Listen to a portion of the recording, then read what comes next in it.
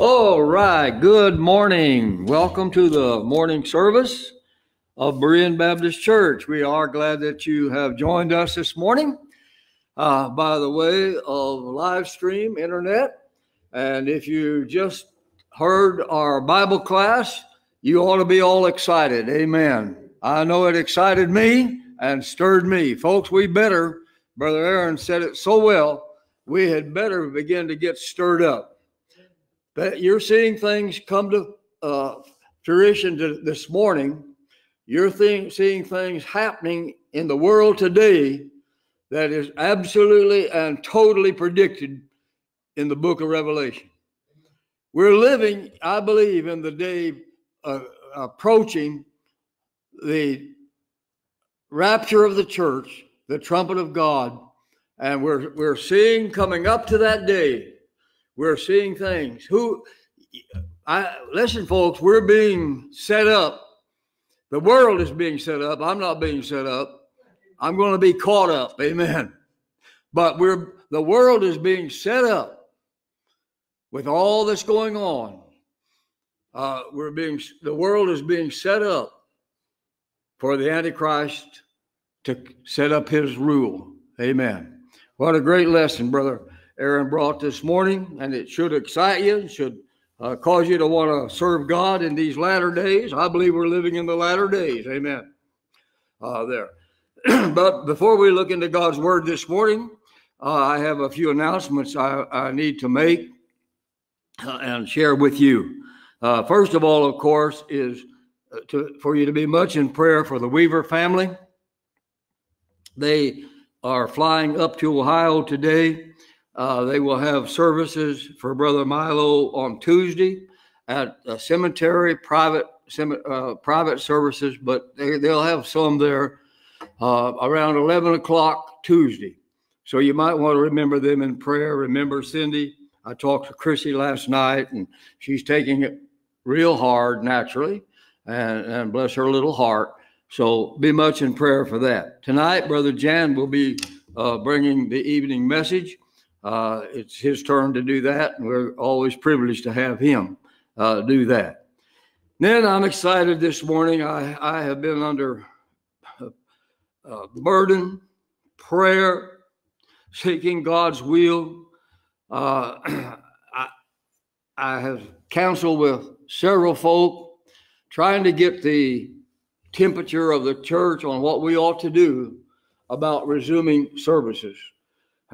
And I have come to the conclusion this morning, I believe I'm in the will of God. I pray that I am. I feel in my heart that I am, that we will begin and resume our services next Sunday morning here at the church at 9:30, the Bible class, and of course 10:30, the morning worship.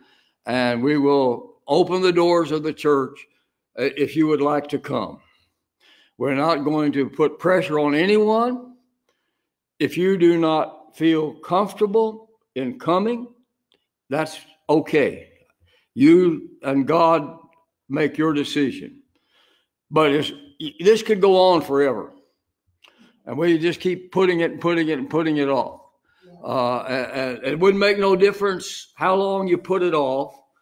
I understand there would be some that would probably not be comfortable, but please do not feel like that there's any pressure or anybody's going to judge you or look down upon you if you do not feel like you ought to come next Sunday morning. I thought Mother's Day would be a great day to open up the church again. So be praying for those services, if you will. Now, here is what we're going to do. We're going to resume the service. Like I said, I've talked to several, and I've heard many say, "Preacher, we want to be back in church. We want to be back in God's house." I left Betty this morning, and she knows she'll watch this if she's not watching. I left her crying this morning, saying, I want to be in church. I want to be in God's house. And I trust that there are many of you this morning that feel that exactly the same way. that you want to be in God's house. I've said throughout this, I appreciate the internet. I appreciate the live stream, but it is not, and it never will be, a substitute for assembling ourselves together in the house of God. And I do not want people to become habit formed that, well, I got up a little late this morning and I don't really feel too good. I'll just watch it on the internet. That is not, I do not believe anything like that. Now, if someone's sick, they can't come, that's understandable. But just to lay out a church because we're going to be on the internet, that is not in the will of God. Amen. So anyway, my wife was crying this morning, wanting to be in God's house. Now, here's what we're going to do. We're going to follow the guidelines of our governor. We're going to have the spaces. I'm not sure it'll be a complete 6 feet, but we will space the seating. What we feel like is comfortable, what people feel like setting is comfortable on it there. We will not have any hugging or handshaking at the moment. That's hard for me. Our church is not built to be just an old formal, dead, cold church where folks come in and sit down and then get up and leave. We have a loving congregation, but we will follow the guideline for the time being therein. You can wear a mask if you want to. That will be your choice. That's what they're doing at the stores. You can wear it if you want to, or you can't on it there. So you can wear a mask if you wish to do so. Again, no one will be pressured to come. We're going to get the word out this week, and the door will be open. And if you want to come and worship in God's house, you will be most welcome. Amen? Amen. So we'll look forward to seeing you in person, the Lord willing, next Sunday morning on Mother's Day there. And so we'll be celebrating that beautiful day that honors the mothers of this land. So we hope and pray that you'll pray about it and you will act as God will lead you to act. All right, with that in mind, take your Bibles. Excuse me. I've got something I want to do this morning. Kind of change the format just a little bit. We have asked Brother David Morris to come. He's our engineer, really, for the internet, but he also has a beautiful voice. And David's going to come and begin our service this morning by singing for us. There. What a joy it is to start this service like this. You come, Brother David. Amen.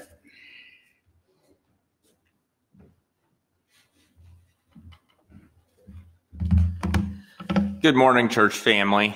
My name's David Morris. I'm the IT engineer here for the church. As my church family knows, I also do some of the special music here. I'm one of many. I'm nothing special or anything. But I usually like to try to pick a song based off of a theme. I picked Amazing Grace this morning because we are very blessed today to be able to, despite all of the things that are going on in the world right now, that we're able to at least have an online service. We're blessed that hopefully we'll be able to have, we plan on having regular services again soon. And we're blessed that, as far as I know, we've all maintained health in this church. I have a friend that we prayed for. Somebody very special to me is a sister. Her name is Taylor. She's Brooke's sister. And we prayed for her. And she's doing well now. She's back to normal. Praise God. Prayer works. Anybody that says otherwise, well, they need to read their Bible. They need to open their eyes and look around. Anyway, pray for our president. Pray for Brooke. Pray for the church. Anyway, I'm going to do the first and the last verses. Amazing grace, how sweet the sound that saved a wretch like me. I once was lost, but now I'm found. Was blind, but now I see. When we've been there 10,000 years, bright shining as the sun, we've no less days to sing God's praise than when we had first begun. God bless. Amen. Amen.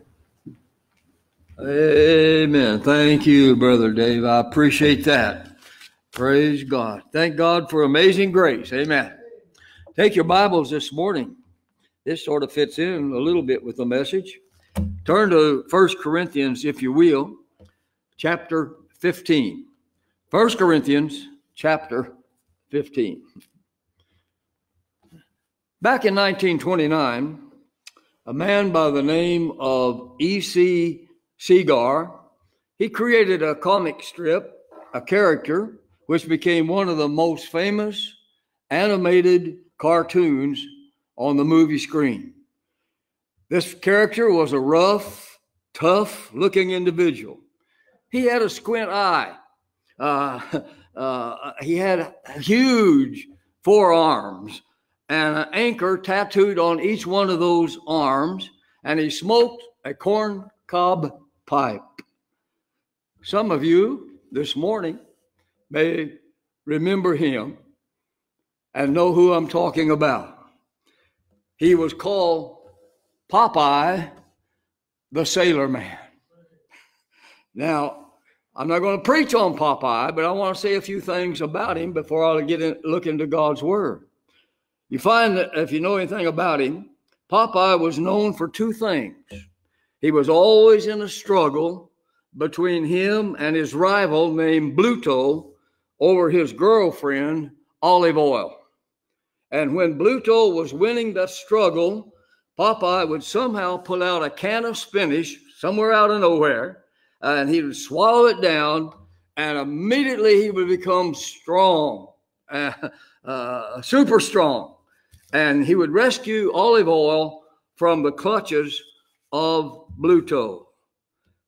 However, besides being famous because of the spinach that made him super strong, Popeye became famous for a saying that he used in almost every episode that he was in.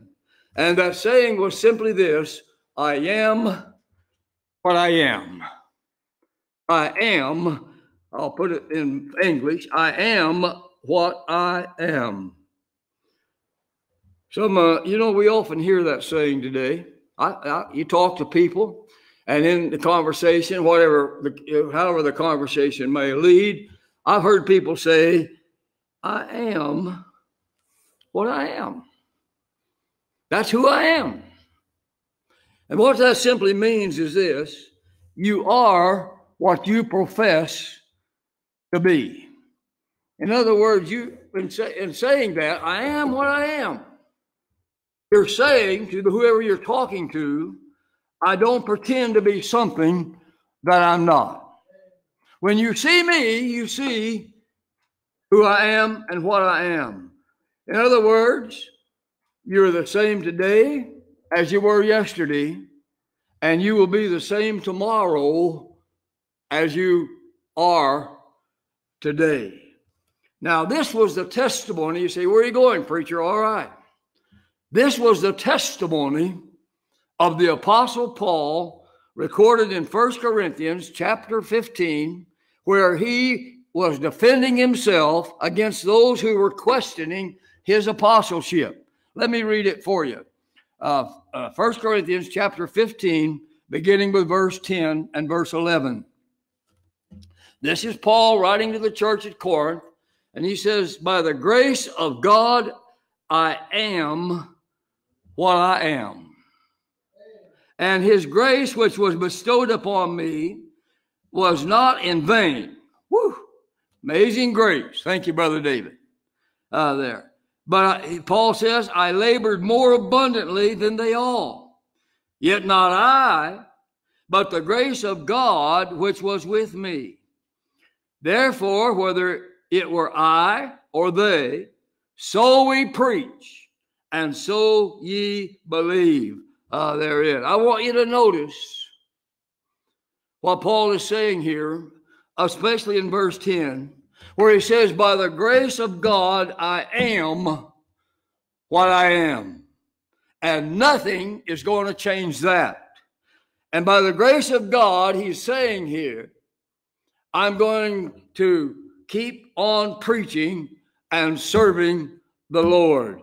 And he's saying, I'm not going to change. Amen. I am what I am. So that's the title of the message this morning. I am what I am. And I want to share with you from God's word, and I hope what I say pertaining to using the reference to me as a preacher, I hope the message will also permeate into you, that you will pick up on some things that you'll be able to say to a lost and dying world, hallelujah, I am what I am.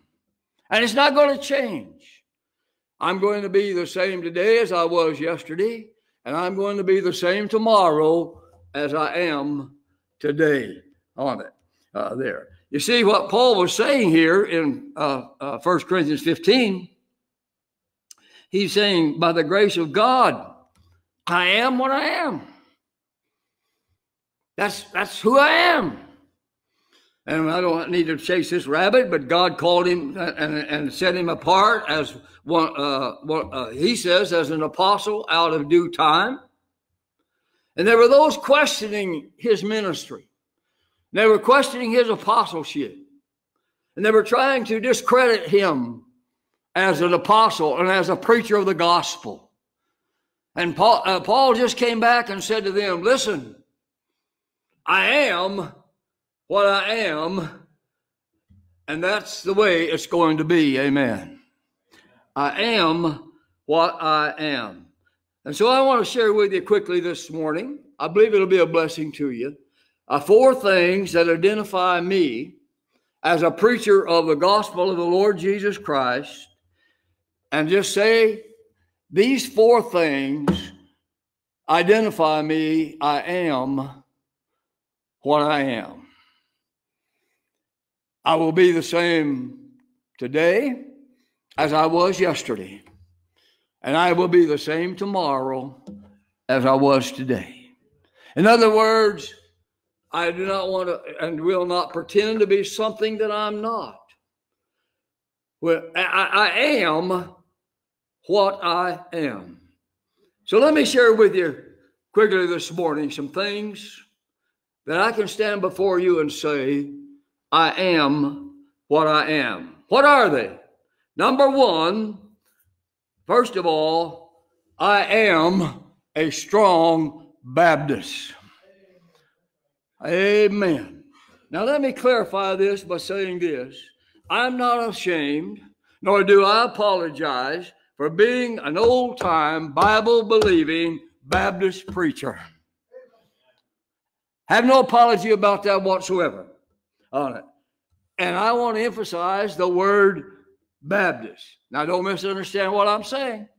I do not and am not saying and do not believe that Baptists are the only ones who are saved and going to heaven. I didn't say that. What I'm saying is simply this. I'm proud to be identified as a Baptist and what Baptists believe. That's why I'm a Baptist. It's because of what we believe and stand for. You see, in the day when so many so-called Baptists are taking the name Baptist off of their church marquee and are putting up something like the fellowship, the bridge, whatever you want to call it therein. I tell you something about that. It gets to me. Amen. I just kind of get out just a homey way of preaching, I guess, this morning. But listen to me on it. In a time when they're doing this, when the name Baptist is coming off of church after church after church, I just want to say this. I plan to remain a Baptist and what Baptists have stood for down through the years. I don't plan to change. I am what I am. Every true Baptist should do one thing. They should read the little booklet, The Trail of Blood. If you're not a strong Baptist and you're sincere to wanting to know why we believe what we do, then it would do you well to get this little booklet, The Trail of Blood, and read it, because if you're not a strong Baptist, this book will convince you that you ought to be. Amen. On it there. Now, I'm a Baptist for three basic reasons. There's a lot more, but I've got three basic reasons why I'm a strong Baptist. First of all, I'm a Baptist for what we stand upon. And by that I mean our doctrines, which are founded upon the Word of God, which is the old King James book. Amen. There. I believe this. If you cannot back it up with the Bible, you need to examine what you believe. I'm a Baptist because of what Baptists stand for or stand upon. Secondly, I'm a Baptist for what we stand against. You see, we don't not only just stand on something, but you hear me this morning, we stand against some things. What do you stand against, preacher? Well, number one, just to sum it up, I stand against sin. Amen. I really do on it there. I stand against the wickedness that's in this nation today. All of the perversion and immorality and sin and ungodliness and all of this is going on. Listen, as a Baptist, I stand and can voice my voice again. I stand against it. Amen. That's why I'm a Baptist. What we stand for, what we stand against, and then or what we stand upon, what we stand against, and I'm a Baptist for what we stand for. What do you stand for? I stand for what is right and godly and righteous and what the book tells us we ought to be for. Amen. That's why I'm a Baptist. There's some other things, but confines of time, I've been going way too long on these messages as it is. But nevertheless, I am what I am, and the first thing I am is I'm a strong Baptist. I make no apology for it, and I have no intention of changing. Amen.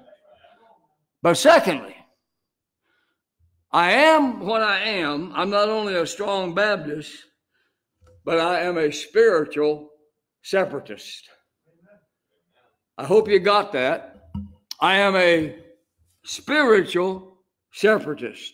What do you mean by that, preacher? I mean, I believe that God meant what he said when he inspired Paul to write in 2 Corinthians chapter 6 these words. I want to share them with you if you're not familiar with it.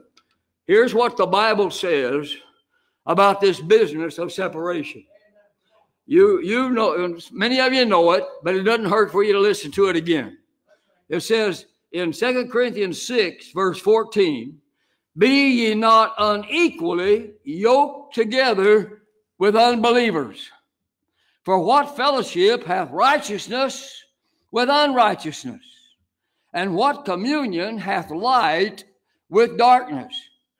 And what concord hath Christ with Baal? Or what part hath he that believeth with an infidel? And what agreement hath the temple of God which with idols? For ye are the temple of the living God. As God has said, I will dwell in them and walk in them, and I will be their God, and they shall be my people. Listen, the Holy Spirit within me tells me that I am to be separate from certain things and certain people. Amen. On there. Here's the verse. Wherefore, come out from among them, and be ye separate, saith the Lord, and touch not the unclean thing, and then I will receive you. As a Baptist, I am what I am in that I believe in spiritual separation. Now, these scriptures are not referring to isolation. A lot of times preachers get misquoted. Somebody goes out and says, well, the preacher said this when he didn't say that at all. I'm not talking about isolation or withdrawing ourselves from society. That's not what I'm talking about. Not saying, I'm not saying have no inner counter with society and all that. In fact, Jesus himself said, we are in the world, but we're not to be a part of the world. That's the words of the Lord Jesus Christ on it. So we are, I've had people say, oh, you old hard-headed, narrow-minded Baptists, and you believe this and that. Yes, we do. Yes. And one of the things we believe is a spiritual separation from the world. Amen. You see, the Bible says there's three things we need to be separate from. I'll give them to you. The first one is we are to be separate from worldly allurements. Church, let me say something to you this morning. Not all the world. There's some things in the world that's just absolutely, it's fun to do and fun to be with and enjoyable to be around. But hear me this morning.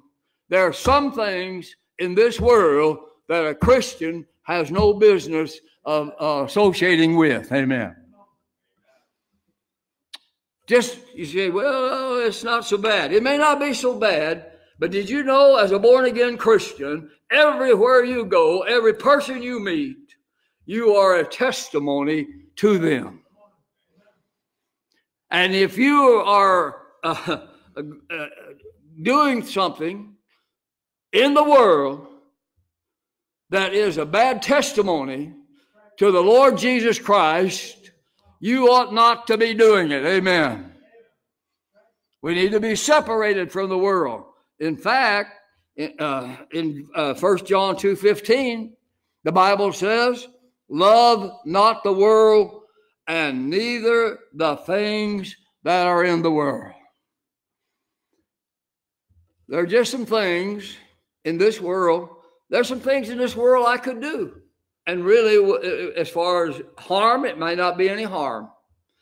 There are some places in this world I could go. And for me, it might not, it might be okay. But whatever it is, I'll just put it this way. Whatever it is that would belittle my testimony, I better stay away from it. You heard a little bit this morning about watching some of this stuff on TV on it there. Listen, there are just some things on TV that a Christian ought not to watch. They're just, hey, I'll go a step farther. I like the internet. I like this streaming, but there's a lot of things on this internet a Christian has no business watching. And I'll be honest with you. I'm thankful we got Facebook and YouTube and all that. But you hear me this morning, there's a lot of things on Facebook that ought not to be there. And there's a lot of things on YouTube that ought not to be there. I heard something this morning, I probably misconstrued it, but about Brother David has mentioned something about something on Facebook that he ought not to look at. There's a lot of things on Facebook you ought not to look at on it there. And I'll tell you another thing. Facebook is not a place for God's people to be gossiping with each other. Be careful what you post and what it's about. Can I wish I could get an amen, but these empty pews don't give me much. But we ought to be separate from worldly allurements. Secondly, the Bible teaches we ought to be separate from wicked attractions. There again, I guess I've sort of mentioned it, but there are just some things in the world that the Bible teaches. This world is like a magnet. It's got things that attract the flesh. It draws us to it like a fly to a light on it there. I recall in the Bible, there was one mentioned in 2 Peter by the name of Lot. You know what it says about him? He was vexed, or his righteousness was vexed, because he mixed with the ungodly.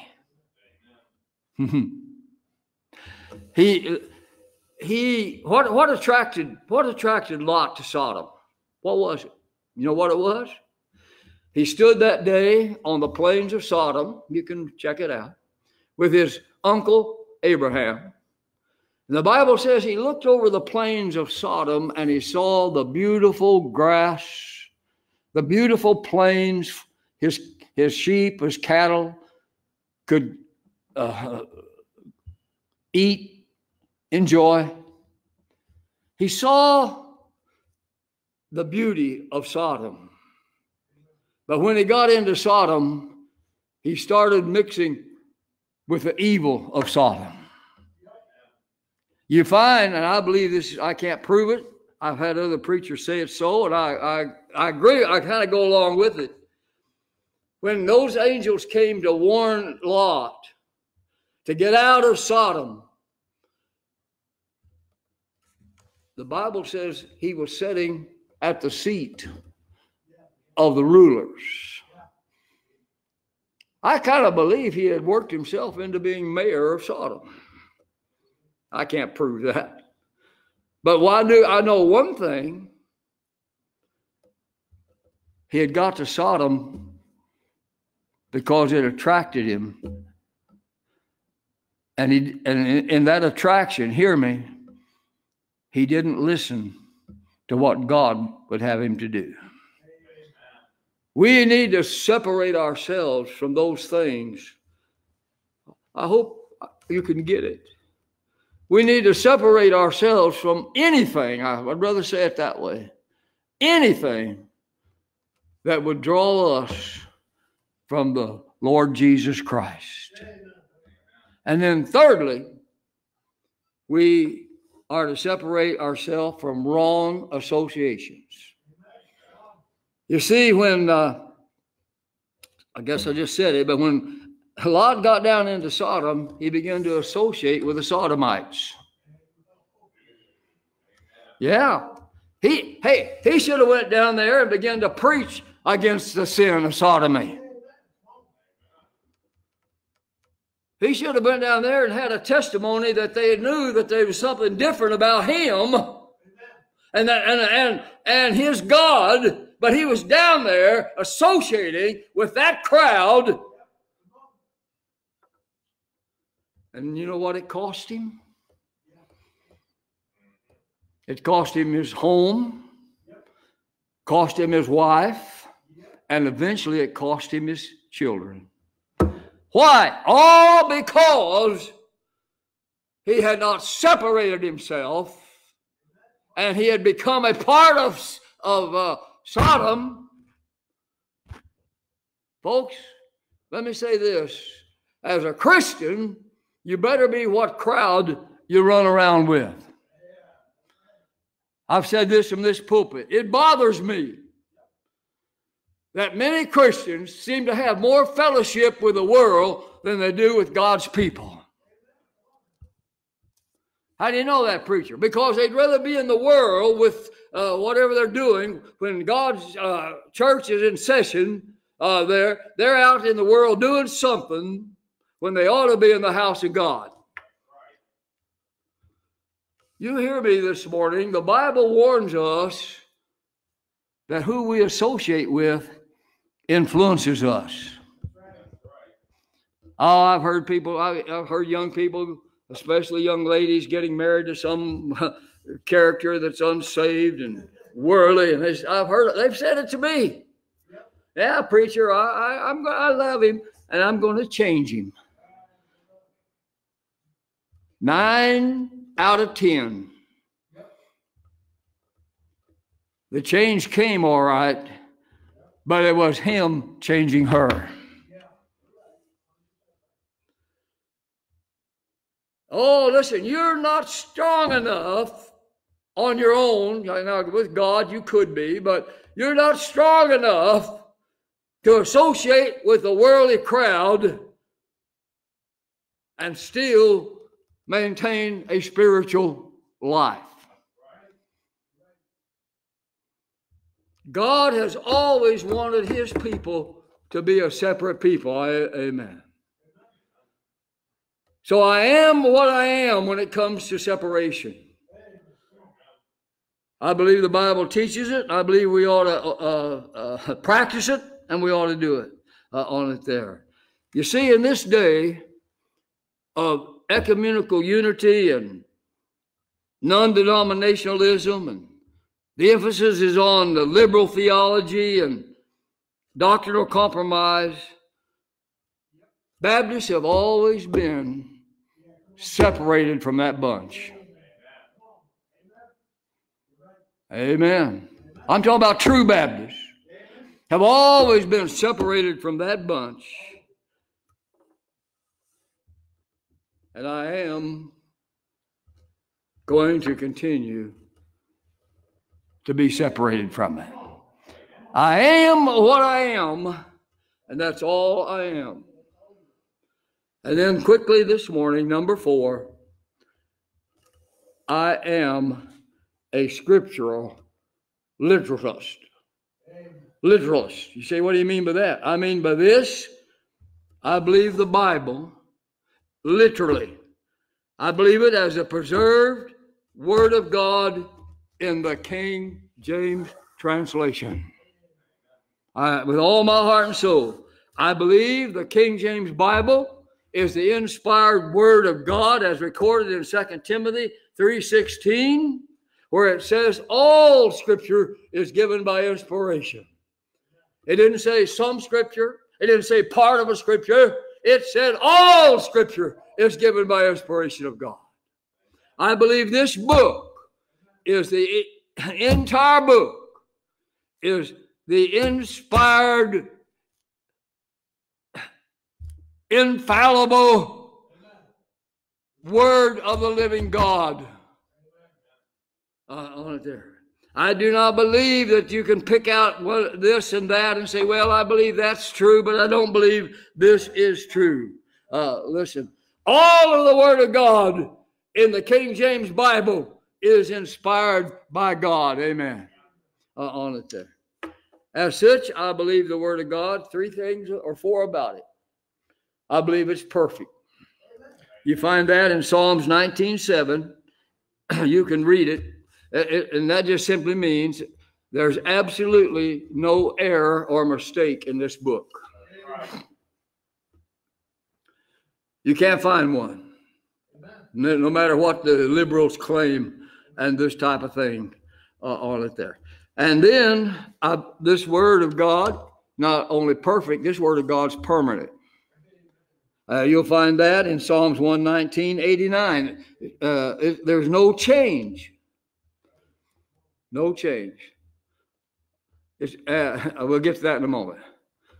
This word of God in Hebrews is powerful. For the word of God is more powerful than a two-edged sword, tearing asunder the souls of men. And then Paul writes in 2 Timothy again, this word of God is profitable. It's profitable for doctrine, what we believe. It's profitable, it says, for correction, to keep us straight in what we believe. It's profitable for conviction. You read it. You know why most people stay away from the word of God? It convicts them of their sin. And then it's profitable for conversion. It tells you how to get saved. Amen. On it there. All of these, listen to me. I'm not ashamed to say it. I am what I am. All of these new Bibles, these new perversions are nothing but perversions. Amen. A lot of folk don't like that, but a lot of good Baptist people do there. What I'm saying is this. We don't need a new Bible. We just need to believe and obey the Bible we got. Amen. There it is. That's old-fashioned, I know. But I am what I am. I believe in scriptural literacy, that it's literal. You see, the Bible will do 4 things for you. First of all, I mentioned it, but it will convict you of sin. And so you just push, if you don't read it, you don't have to worry about conviction much. But it'll do that. Not only that, but the book will convert you of that sin. Then the Bible will console the sorrowful, and the Bible will comfort the saint. There's no other book on the face of the earth that can do what God's word can do. I'm glad that I stand on the word of God. Amen. I am what I am. But let me close with this. I am a solid fundamentalist. I hope you get this. You see, theology or Christian doctrine is found among four theological positions. Every denomination, every church believes or adheres to one of these 4 positions. There is what we call the liberal or the moderate position.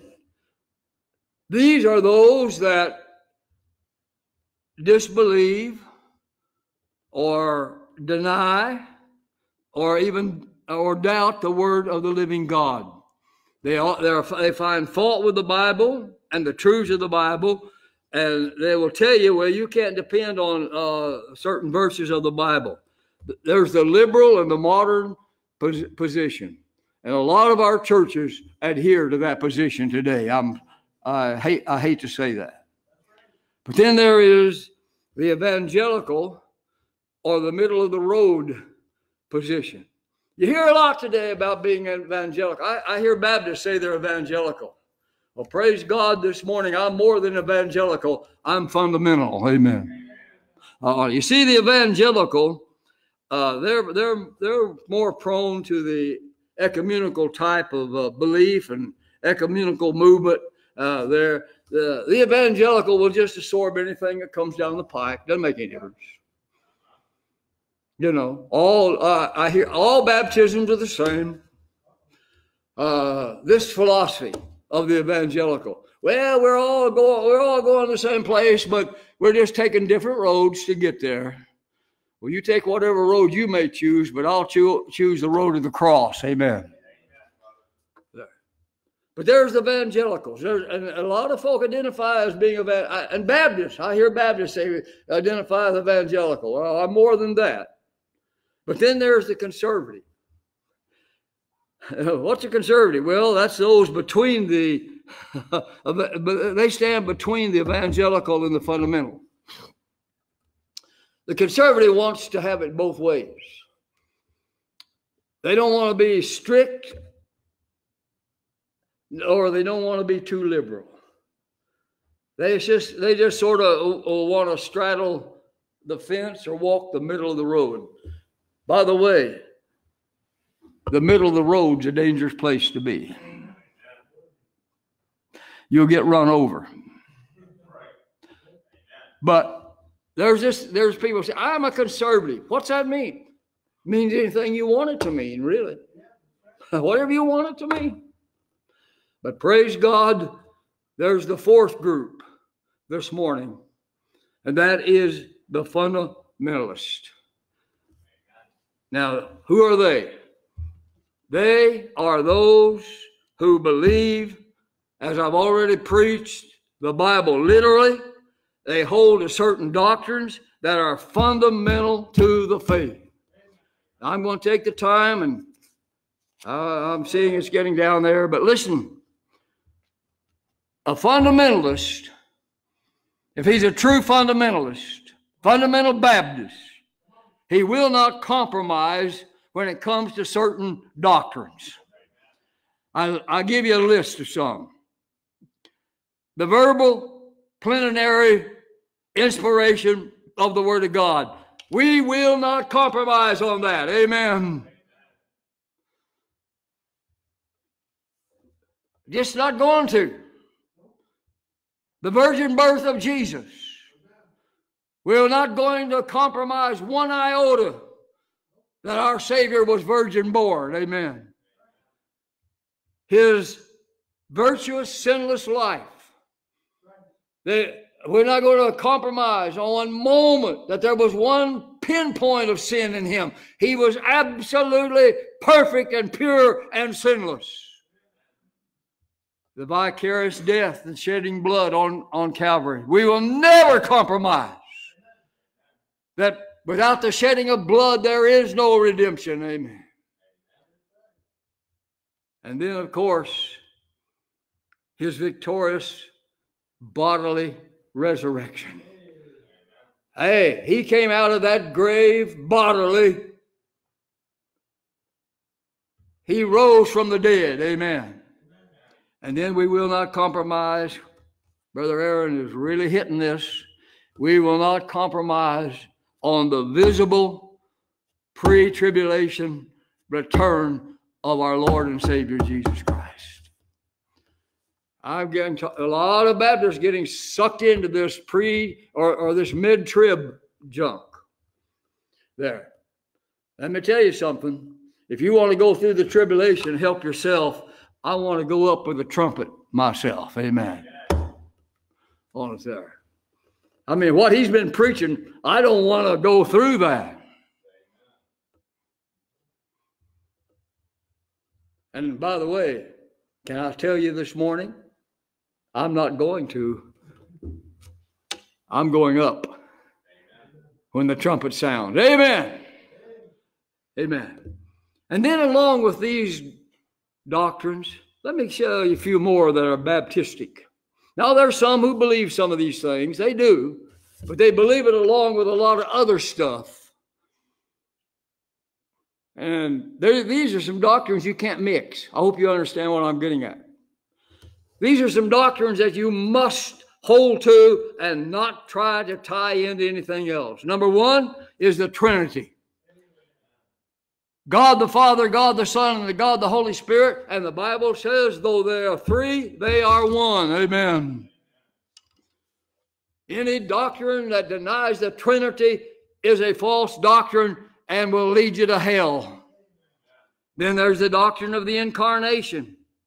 Jesus Christ was God in the flesh. He said he was. There's those who deny it. I've heard some say, well, he was while he was down here, he was just a man. Yes, he was a man, but he was the man God, or the God man.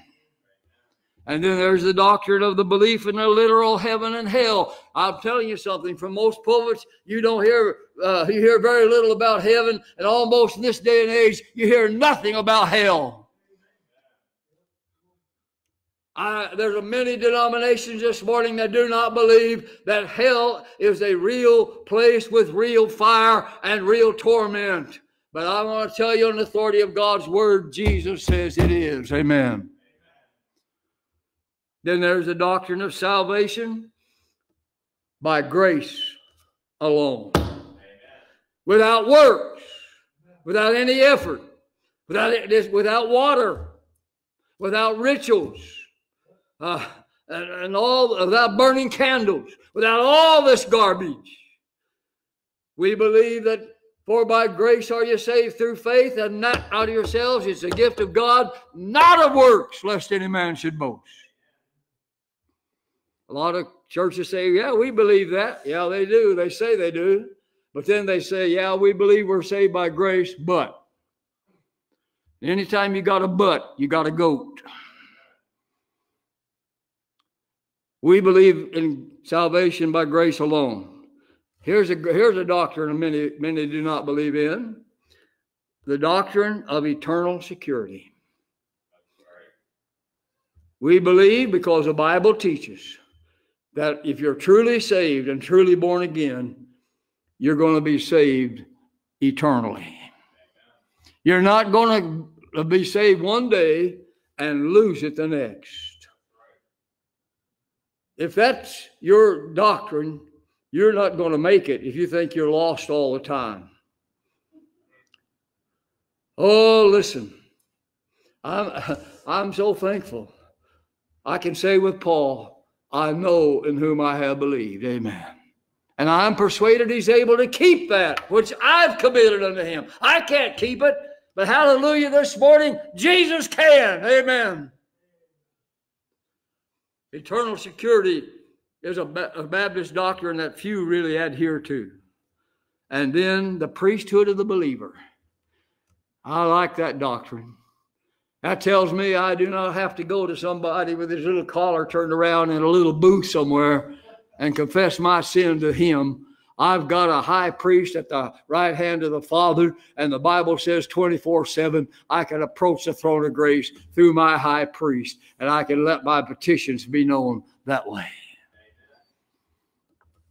There's no preacher, there's no pastor, there's no priest, there's no pope on the face of God's earth that can forgive your sin except the Lord Jesus Christ. Amen.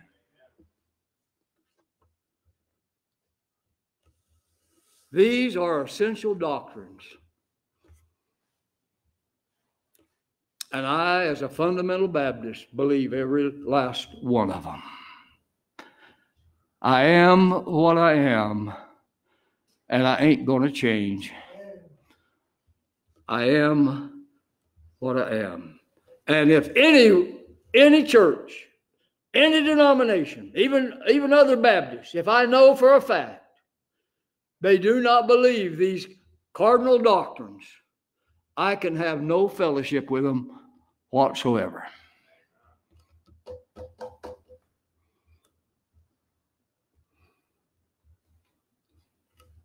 Popeye said, I am what I am. And then he went on to say, I am what I am, and that's all that I am. I am this morning what I am. I do not make apology for it, and I am not ashamed of it. And that's what I am. You see, like Paul, I know in whom I have believed. Do you then know that this morning? Can you, wherever you are right now, can you say that if you were to die today, you'd be with Jesus? Can you say that? Amen. Are you positive of that? Do you know that for sure? In this day of change, when there's so much talk about change and changing, I'm telling you, folks, we need to be sure who we am. Amen. You need to be sure who you am. And by the grace of God this morning, as Paul wrote here in Corinthians, I am what I am. And by being able to say that, I know who I am, and I know where I am, and I know one day where I am going to be. If you cannot say that this morning, would you bow your head as we close? Just by simple faith, you'd ask Jesus to come into your heart. You receive him by faith, and then find a good, fundamental Bible-believing church or preacher to help you confirm your faith. Would you pray with me this morning? Father, I come to the Lord Jesus Christ as a sinner. I know that I am lost and undone and unclean. And I call upon you, Father, this morning to forgive me of my sin through the shed blood of Jesus Christ. And by faith, I accept him as my personal Lord and Savior. I trust his death on the cross as a payment for my sin. I deposit all my sin at the foot of the cross. And I accept Jesus Christ into my heart. Father, this morning I pray, I know this has really not been evangelistic, but Lord, it's time that we know who we are. It's time that we know what we are. And it's time for Baptists to be Baptists. Baptist is not going to save us, but we need to take a stand. And we need to be who we say we am. Thank you for this time. Thank you for those who are listening in. I know not who they are. God, we pray you'll give us wisdom as we resume the services next week, that those who feel comfortable will come and associate themselves in the house of God. We pray for those, Lord, that still will be concerned about. I'm concerned about it. Please don't misunderstand. But Lord, we believe there comes a time when we must get back to assembling ourselves together. And we ask you to lead us in that. Bless Brother Jan tonight as he brings the word of God. Thank you for the message in Sunday school this morning. And thank you for this time together. And God, thank you again that I can say I am what I am. And that's what I am. In Jesus' name, amen. God bless you. Thank you for listening this morning.